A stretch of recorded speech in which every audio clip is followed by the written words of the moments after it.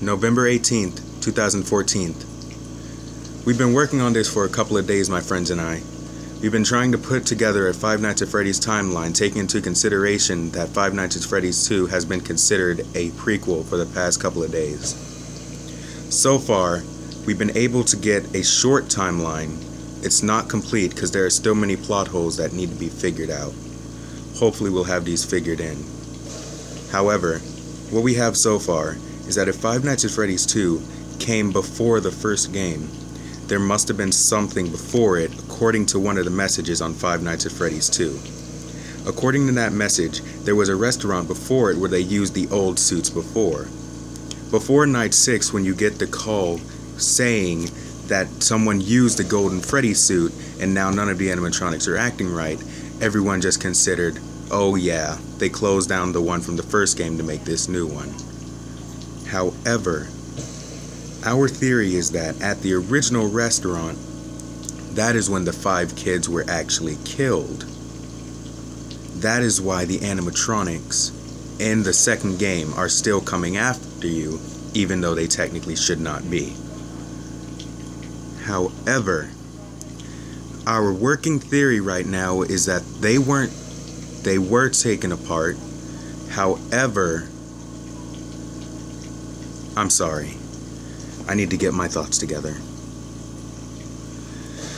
The two theories we have right now is that either A, they were taken apart to build the new ones, but the parts that they took apart from the old ones to make the ones from Five Nights at Freddy's 2 are in the new machines, but were also put in there along with some of the new technology that causes the facial recognition. Our other theory is that at the original restaurant, there were no animatronics. This theory has been accepted as canon in my group of friends. We say that they were actually just suits in the very beginning. They were just worn by the employees to walk around the company, like how at Chuck E. Cheese they have the man in the suit walk around and talk to all the kids. However, a man in the Golden Freddy suit lured 4 or 5 kids in the back and put them inside the suits. However, they were currently building the animatronics, so when he took certain parts of the kids and stuffed them inside the suit, it would be so no one would notice at that point. So they continued to build them without any knowing of what had happened. Now that covers what originally happened with the Golden Freddy suit. However, I will cover the plot holes later on why we need help on figuring this out. According to this timeline that we've made, after that came Five Nights at Freddy's 2, or the grand reopening. On night 6, when it says that the place is closed down because someone had moved the Golden Freddy suit, our theory is that it works like any possessed object. Messing with it will cause anything that is inhabiting a haunted place, it will disturb them and cause them to reactivate. Therefore, when they messed with the Golden Freddy suit on night 6, none of them started to act right. They started to become more aggressive. This is when we believe night 7, we believe this is when the bite of 87 is meant to occur. However, we don't think Foxy is the one who did it. According to our hypothesis, we believe that Mangle is the one who caused the bite of 87 due to his death screen appearing to be that he's coming at you and it attacks the frontal part of your head.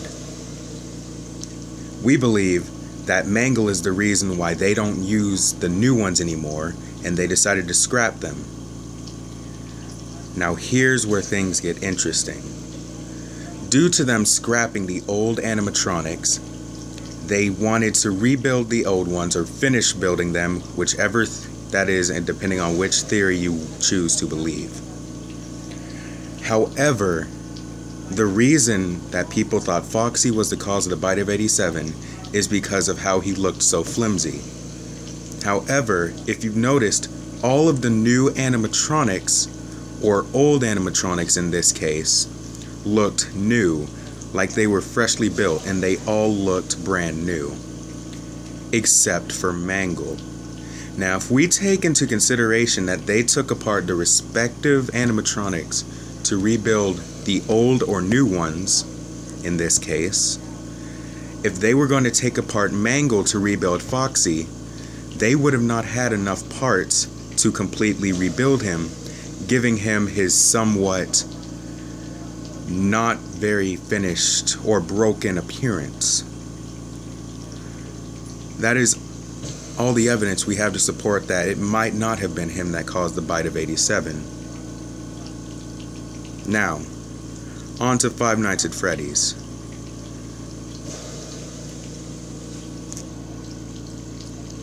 This is where the problems come in.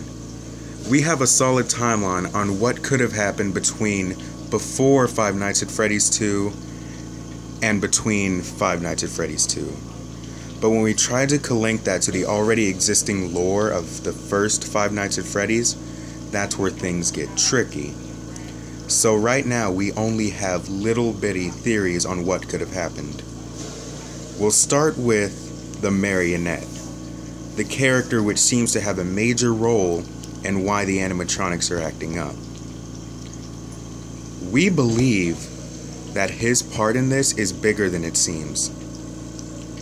The marionette, we believe, was designed to find any rooms where there was no noise or if kids were not having fun, and he would instantly go to that room to get them up and running. Our theory is that he somehow sensed the presence of the kids inside the animatronics in the back room, and then when he went back there, he got them up and running, so to speak.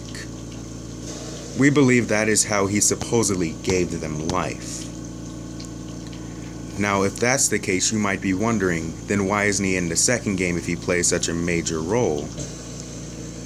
We believe he actually is. Because if you take note, in Five Nights at Freddy's 2, which is considered a prequel now, there's only one cupcake, which is the one that Chica holds. Now, if the marionette, just in theory, is supposed to sense where people are and to be able to know where, we believe that he was built with certain parts that might have been deemed as irreplaceable. So they decided to take him apart and build a spare cupcake, which they decided to keep in the security office. I know at first that might not make sense, but if you decide to accept the theory where he's able to sense where you are, or he's like a camera of some sorts, it would connect to the possible theory that the way that the animatronics on the stage in the first Five Nights at Freddy's game, it would connect it to the theory on how the animatronics on the stage know exactly where you are and how to get past your defenses, because they have a man on the inside. Something else that confused us for a little while also is, if that's the case, where's everything else? However, at the end of night 6, when you finally beat it, you get, it's either night 6 or 5 when you get a newspaper clipping saying that they will hope to reopen one day. However, certain budget cuts will have to be made. I would understand how they would want to keep certain parts. However, due to not having the budget to have everything that they had before, especially since the newspaper clipping says that it had only been open for a short couple of weeks, our theory is that some animatronics are still in there somehow. However, we'll talk about that later. Right now I want to focus on one of the main points that we could not find out. Why did they get rid of the costume that they provided for the security guard back in Five Nights at Freddy's 2?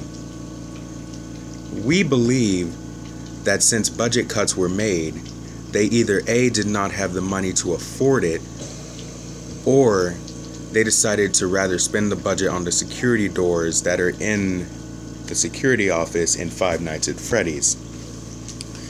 And since they added the security doors, they might have decided that you had no use for the mask anymore. Now back to certain animatronics, specifically the balloon boy. As of now, we have no evidence on where he could have gone. The only link that we've been able to find with him is that whenever he gets in your room on Five Nights at Freddy's 2, you can no longer check any of your lights. And in Five Nights at Freddy's, when any one of the animatronics gets in your room, you can no longer use the lights, which in retrospect would not make sense, because if they were in your room, you should still be at least able to check your lights. But Balloon Boy, regardless of what's going on, you cannot check any of your lights, which is the only connection we have right now. But until we get any more evidence or any backstory from Scott Calthorne, that's all we'll have.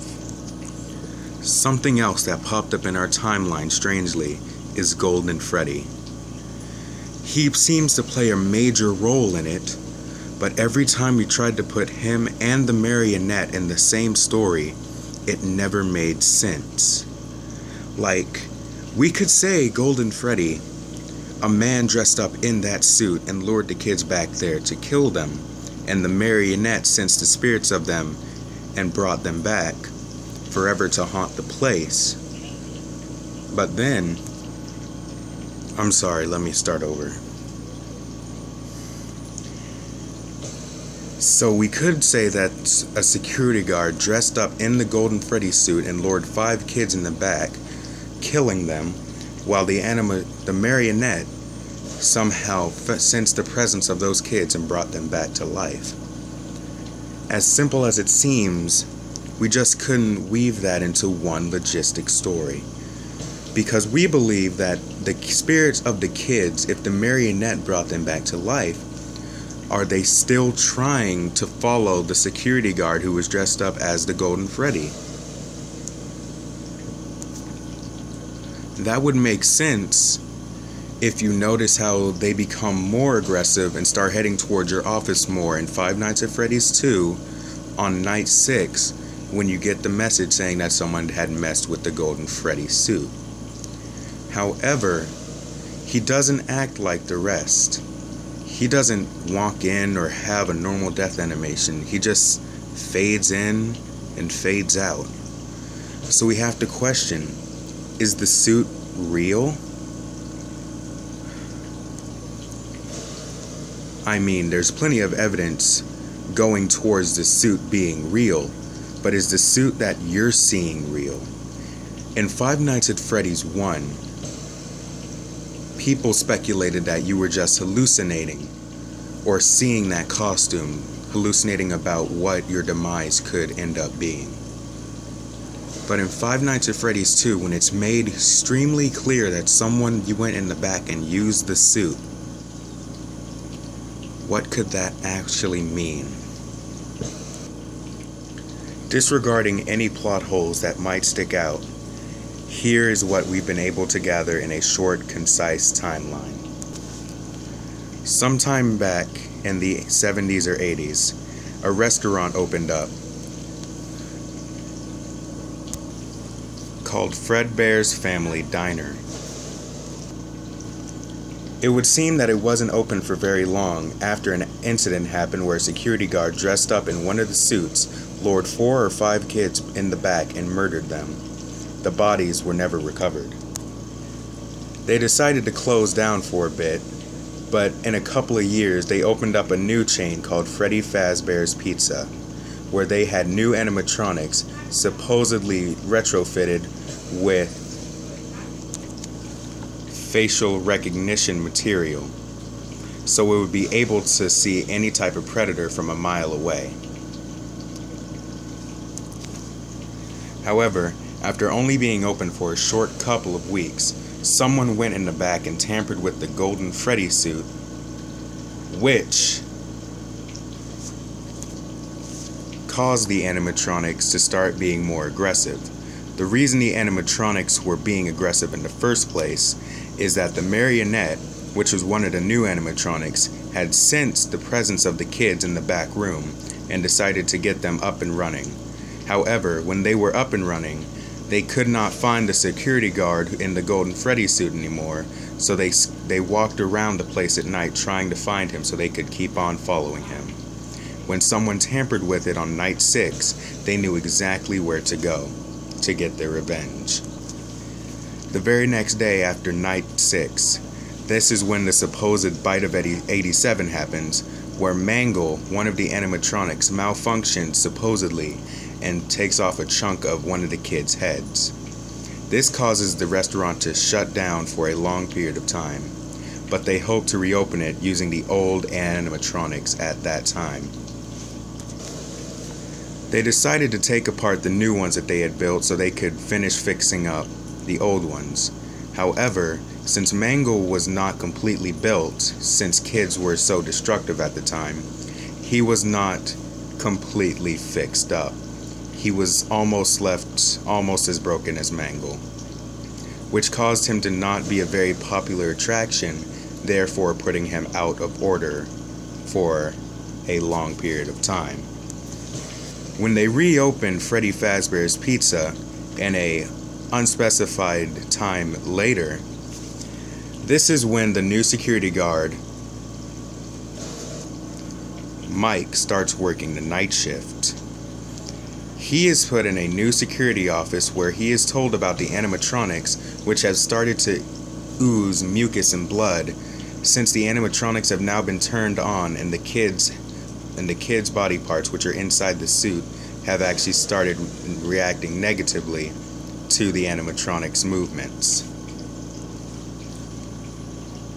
So now it's the night security's job to make sure they don't get out and do anything, because since their facial recognition systems have deteriorated over time, they will see anyone as a metal endoskeleton that is out of costume. And after the events of Five Nights at Freddy's, all of the restaurants are eventually shut down for good. This is all that we've been able to come up with for right now. If you have any information that could help us fill in any holes, like, do you believe Golden Freddy is real? What do you think happened to the marionette? Do you think that he became the second cupcake that's in the security office in Five Nights at Freddy's?